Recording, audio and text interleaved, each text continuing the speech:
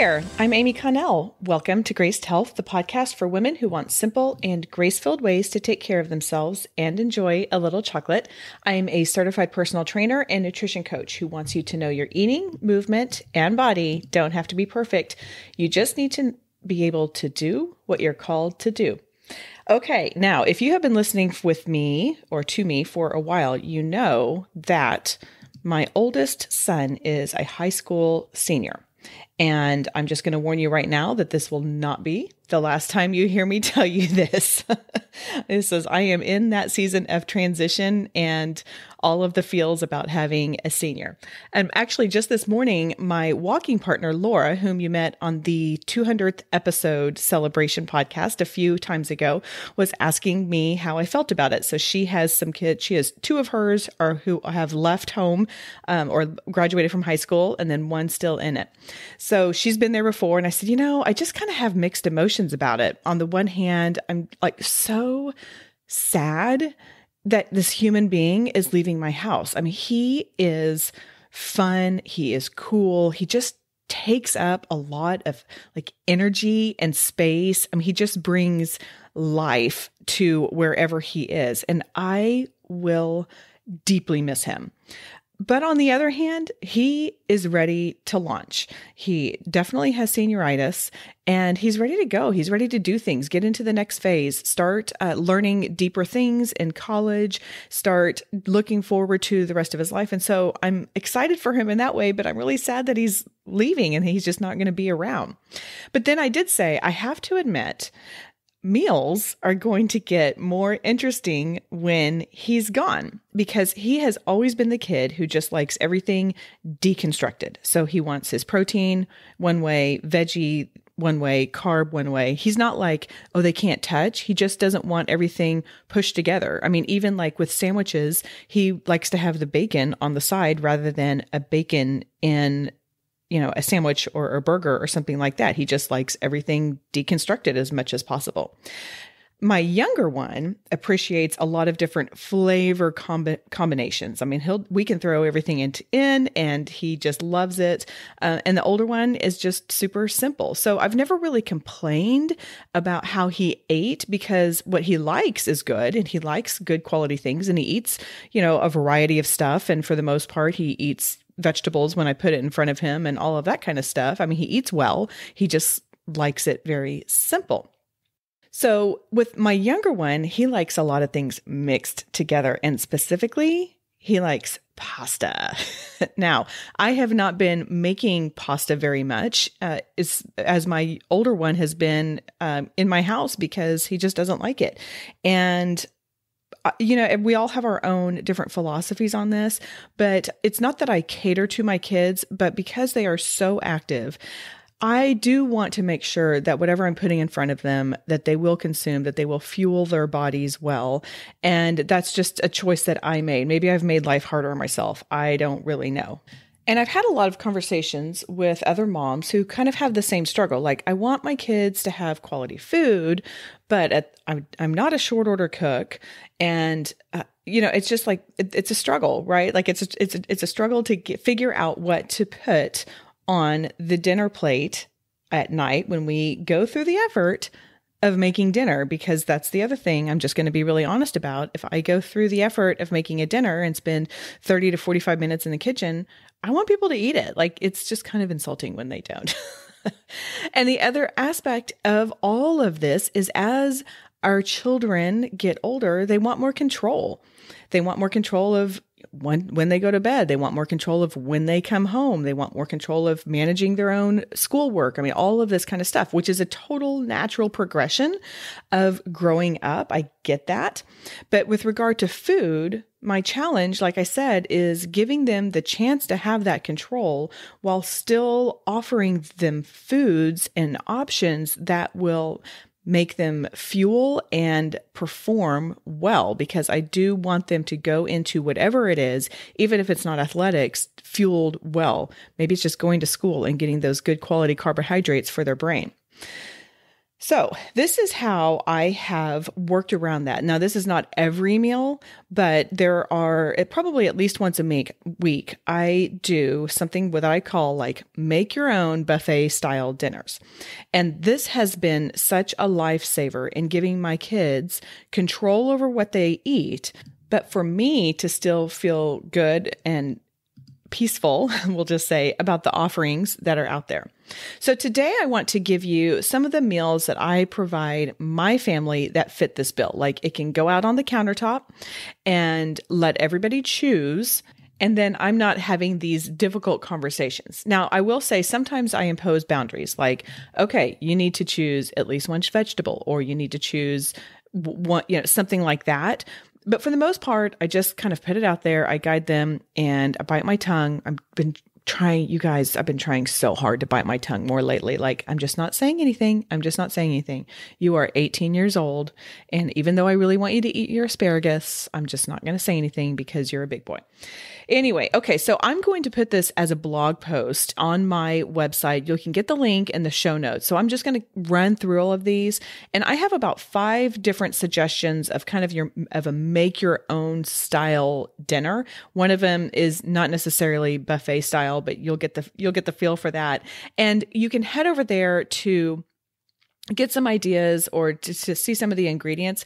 And I will say this too. I am sure I will miss something on here. I'm sure that there's something out there that you're like, oh my gosh, you totally should have mentioned that. So if that's the case, I want you to email me. I have my email in the show notes, and email me and let me know. And I will give you a shout out on social media. We'll put that out there because I just think that there's nothing better than friends helping friends and getting ideas. And I would love to hear what I missed. Okay, so let's start at this. So the first one is what I call a burrito bowl. Funny little side story. My older one enjoys Chipotle, and that's a really great way to obviously make your own burrito bowl, but he never wants to go there. Like his friends will say, hey, let's go to Chipotle. And he's like, no. And I was like, why don't you go there? Like, it's good. It's tasty. It's good. They quality food. He was like, I get just as good of a burrito bowl at your house, Mom. He was like, why would I pay for that? So I was like, oh, okay, well, that's nice. But anyway, what do we have in our burrito bowls? So this is not what I put all out on the countertop. I will mix it up so that way we have variety as well. But just some ideas. You can do grilled chicken, you can do grilled beef or pulled pork. That's a great one to make. You can make pulled pork and then put it in a lot of different meals. Sometimes I'll put brown rice out there, riced cauliflower, and then you can do all the fixins: tomatoes, pico, black beans, charro beans. I've done sauteed kale. That's actually pretty good, believe it or not. Guacamole, cheese, sour cream, all of the basics. I'm sure that none of this is super familiar to you, but what I do, again, I just think it's really powerful when everything is out in front of them and they can choose, and you can go from there. Another one is what I now call big salad. And this was suggested on our Facebook group by one of our community members. Shout out to you, Kathleen, for telling me about it. So Kathleen started it. She was telling me that they do triathlon clubs, and they will all bring one salad ingredient to their club, like if they have a club dinner, and then you can choose it. So there's all kinds of different offerings to put on salad. And I just loved this concept because what it does, I will often have big salad later in the week, and I will make extra roasted vegetables so that way we can have leftovers for big salad night. So I specifically do this with asparagus. I'll do it with Brussels sprouts. I'll do it with beets. Those are kind of like the 3 main things that I will do. Roasted cauliflower is really good on it. But having those extra roasted vegetables where you've already done the work, just do a little bit more when you're making it and save it, and then put it on big salad night on Thursday or whenever you have it. So obviously you want to start off with some mixed greens, chopped romaine, something like that, something that green, leafy. If your kids like the iceberg lettuce better, maybe challenge them to have iceberg and something else. So kind of mix it in together. We already talked about the roasted vegetables, all kinds of nuts or seeds. Pumpkin seeds are a big favorite at my house. I'm not really sure why. Probably because the pumpkin seeds that I buy have a lot of salt on them and they're really salty and everybody likes that. Another option is roasted chickpeas. I've been roasting my own chickpeas in an air fryer and it just adds a nice little crunch. Jicama. I don't use that a lot, but I see that. I will grab it like in salad bars. I just don't ever take the time to chop it up is the real, is the honest answer. Pickled items are really good. So I have a friend who puts pickles in hers. Another one that is really good is banana peppers. And then I would say if you're having big salad as a dinner, add some carby options. So maybe that's corn or beans. You can do grains like farro's really good if you are not gluten-free. If you are, then you can do quinoa or rice or buckwheat, even though buckwheat has the word wheat in it. It is gluten-free, just so you know. And then add some fruit.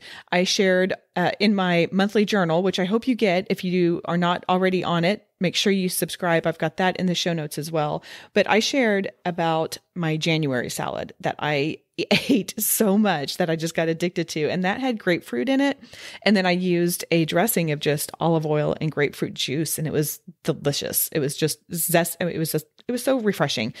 You can also add oranges, apples, blueberries, any kind of those fruits. But if you are doing a big salad, I would suggest that you have some sort of fruit or grain or bean to add some carbohydrates to it. So it's more of a complete meal.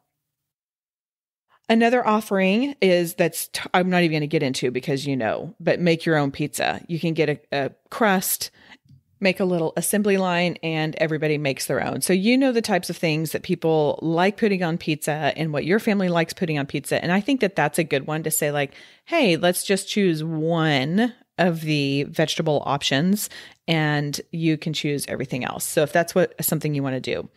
Okay, next up, this is something that my mom used to do, and I kind of forgot about it, and I did it recently, and it was such a hit. So actually, as I'm recording, this is what is on the dinner menu for tonight, but a baked potato bar. Look, white baked potatoes get such a bad rap, and I would like to remind you that number one, they are food from the earth. So in my opinion, this is a really great thing that God gave us to eat, but they also are really high in potassium. They have a lot of fiber when you eat the skin. And even though they obviously they have a lot of carbohydrates, when you put things full of protein on them, get some good healthy fats on them, then it's not going to be like super uploaded into your system really well. Baked potatoes are, in my mind, just they're just kind of kicked to the curb, and I don't think they deserve that. I just don't think they deserve that. And before I get into some just thoughts on what you can put on a baked potato, I would like to remind you that you can also do things with sweet potatoes. I don't know if you follow One Lovely Life, but this is like my go-to place when I'm looking for dinner inspiration. And she has 6 amazing ways to stuff a baked sweet potato. So I'm going to link that in the show notes. You can just go check that out because I thought that there were some really creative ways to do that. And y'all know I like my sweet potatoes. But anyway, back to the baked potatoes, or you know what? Do this on either one of them. Whatever, right? Like we're just trying to go with something that works for everybody, that we can all get excited about. So here are some different ideas for your baked potatoes. And I have to give credit to my Facebook group community. Actually, they suggested a lot of these a while ago because I was looking for some ideas, and they have some really great ones. So you could do barbecue chicken. You can do like a buffalo shredded chicken or pork, something that's like with all of that hot buffalo sauce. I'm not a huge fan of that, but I'm starting to like it a little bit better. Taco meat is an obvious one. You can use ground beef. You can use ground turkey. I do that a lot. You can do like a lentil and black bean mix with taco seasoning if you or your people don't eat meat. I will often, just because I prefer it, I will make like a lentil and black bean mix for myself and then have meat for the rest of my people. And what I do is I will make a big batch of it and then freeze them like in individual serving sizes so I can pull out I can just pull it out for myself because everyone else, they want the beef or they want the ground turkey. So anyway, just a little side suggestion with that. You can also do chili meat. One member of my community, she said we have both vegetarian and meat offered to my people. As far as like other toppings, obviously bacon, you can do broccoli. I would even say you could do chopped asparagus or roasted cauliflower. Both of those would work in really nicely. Edamame is another option. Salsa, you can do, if you like onions, you can do some grilled or caramelized onions, obviously cheese, sour cream. And I would say too, if you're trying to get just a little bit more protein in there, you could do plain Greek yogurt. I can't tell you how many times I have been out of sour cream and been in a pickle and thought, I'm just going to throw plain Greek yogurt in, and nobody can tell the difference. It's because it's kind of tangy. There's no sweetness in it. So it kind of tastes like sour cream. Then the final kind of make your own, which might need a little bit of coordination. It will take just a little bit longer, but might be something different you can do, is an omelet. So you can have all of these different options, and then you'll have to make the omelets individually and hopefully you don't have like 6 kids, because that would take a while. So this is probably not for you if you're serving a large crowd right now. But you can put any kind of sauteed veggies in there. I mean, I just think that there's basically no sauteed vegetable that's not going to work in there. Another thing that I will do is I'll do kimchi. So this is one of my favorites. I do sauteed mushrooms, goat cheese, kimchi, sauteed spinach, and it's delicious. It's just really, really good. You can do, I don't even know what you would call that. You can call it Amy's omelet. I don't know. You can have like more of a Mexican flair where there's like pico, avocado. Oh, that's the other thing that I'll put in my omelet sometimes is avocado. Pico, avocado, Mexican cheese. You can do more like a Denver omelet, ham and cheese, that kind of thing. I did see online, Taste of Home recommended that you can do leftover fried rice. I've never heard of that, but it sounds interesting. If you do that, you could probably throw your kimchi in there as well. Great for that gut health. Great. You can do what I would call like a big country. So that's your roasted potatoes, bacon, cheese, kind of get that real big hearty flavor in it. And then another one I saw that I have not done, but looks interesting, is like an Italian pizza. And that has mushrooms, onion, mozzarella cheese, or any kind of cheese. You can top it with marinara sauce. So I thought that kind of sounded interesting too. So those are the suggestions that I have. And I would really love it if you would reach out if there are some other ones, and we will get that on the socials and spread the love, and I'll put it in my journals. But if you have any other things that you do as kind of a make your own to give your picky eaters control, then let me know. I would love to do that. Just as a quick recap, I will go through the ones that I suggested. We can do burrito bowls. We can do big salad, make your own pizza, baked potatoes, sweet or white. Make sure you check out that link for the sweet potato, stuffed potatoes, and omelet. Real quick, before we finish up, if you found any kind of value in today's show or just in general in this podcast, here are 3 simple things that would be super valuable to me. Number 1, rate and review this podcast. I know it can be confusing to do, especially on Apple. I have a link that you can just click on there and leave a review. The stars are super helpful, be honest, but then also so are the written reviews. I mean, just one sentence really does make a big difference. Number 2, sign up to receive those monthly journals, just like the one I was talking about earlier. This is a subscriber space only. So I don't put this stuff out on the internet. You can't be like, yeah, I'll just go find that. I'll just kind of poke around on our website. No, it's not there. It's only for the email people or for my email community. And that is where I share things that I'm loving. And I think you will too. It's subscriber only. Like I said, I can be as snarky or sassy or serious or all of the above. And I share pictures that I don't typically will share on the internet, and we just have a lot of fun over there. Number 3, you can purchase a copy of my book, Your Worthy Body. Now look, this is not a diet book. This is not a quick weight loss book. It is a cross-cultural, grace-filled look at how to change our mindset about our body, eating, and movement. I give you all kinds of applicable things, resources, workouts, recipes, you name it. And it's all done through a lens of faith. So I would love for you to grab your copy. You can get it over at Amazon. And if you want me to hold your hand and take you there, there's a link in the show notes. So I make it simple. Okay. Every episode, I try and leave you with one simple thing to remember. And I'm going to give you a super applicable one simple thing today. That is, for your make your own buffet style dinners, schedule that later in the week. And whatever you can make extra of earlier in the week and save will make that make your own style a lot easier later on. So make extra broccoli, make extra mushrooms, make extra roasted asparagus, whatever that is. And that way it will make it a whole lot easier on you come whatever dinner you have for that make your own style buffet. I don't know if that made sense. I hope that made sense. Okay. That is all for today. Go out there and have a graced day.